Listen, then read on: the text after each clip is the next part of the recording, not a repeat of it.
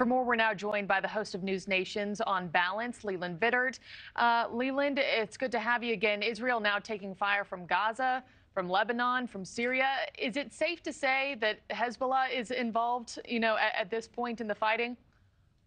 Well, Hezbollah definitely could be involved in the fighting. And I think we have to look at this as Iran moving its chess pieces around. And they've spent years, the Iranians and the Iranian Revolutionary Guard, preparing for these moments, right? So that they can be able to have Hezbollah in the north and to a certain extent the Syrians launch enough rockets into Israel that it forces the IDF to be prepared for a two-front war. Fighting a two-front war and being prepared for one sometimes requires almost the same amount of manpower.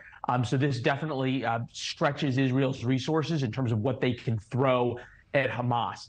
Hezbollah, 150,000 rockets, far more sophisticated rockets than Hamas has, that can target Israeli critical infrastructure, could take out the airport, gas terminals, the high-rises in Tel Aviv, and the like. That is Iran's insurance policy against a decapitation strike for their regime or against an Israeli first strike on their nuclear facilities. Once Iran plays that card and actually has a Hezbollah launch a real war against Israel, they've played that card. And that's not something that the Ayatollah appears to want to do yet. Could that change? Absolutely. But Israel would then be truly in a fight for its life, an existential fight. And remember, Israel is still the only power in the Middle East that has nuclear weapons. Iran knows that, and Hezbollah knows that. Yeah, and we're seeing these aerial images play out beside you. It's hard to even imagine it getting worse than it already is. Leland, how concerned should we be about this war becoming an even wider regional fight, more so than what we are already seeing, what you just spoke to? I was reading the Jerusalem Post this morning that there are also threats coming in from Iranian-backed groups in Iraq and Yemen as well. What does the future hold here in terms of it becoming wider, possibly?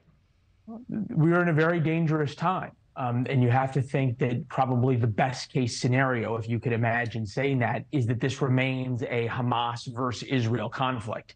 So certainly the scenarios you lay out could happen. There's a lot of work being done, and I think it's why you see the USS Gerald Ford already off the coast of Israel. It's why you see talk by the United States of sending another carrier battle group.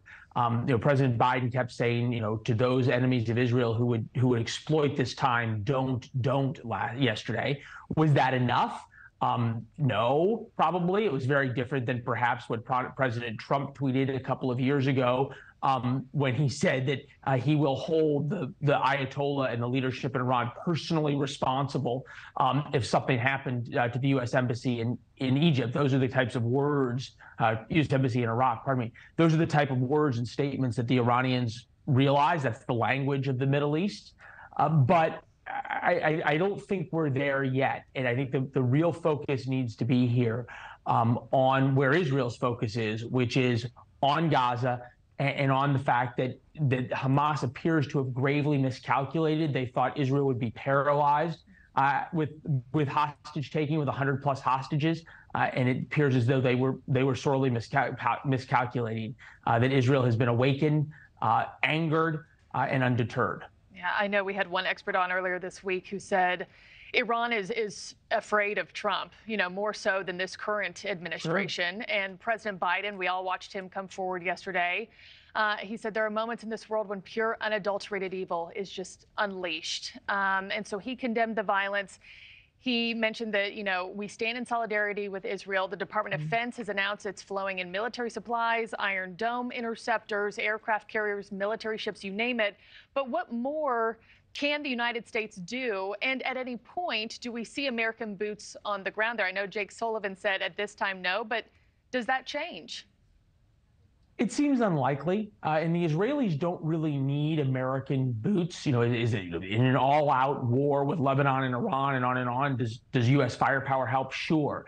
But what Israel needs is U.S. support. And it was interesting. There was a comment by a couple of journalists that there's never been a more pro-Israel speech than President Biden's speech yesterday. Hogwash. The fact that he had to make that speech and the fact that he says, I unequivocally stand with Israel as news tells you that there was a question whether he would stand with Israel.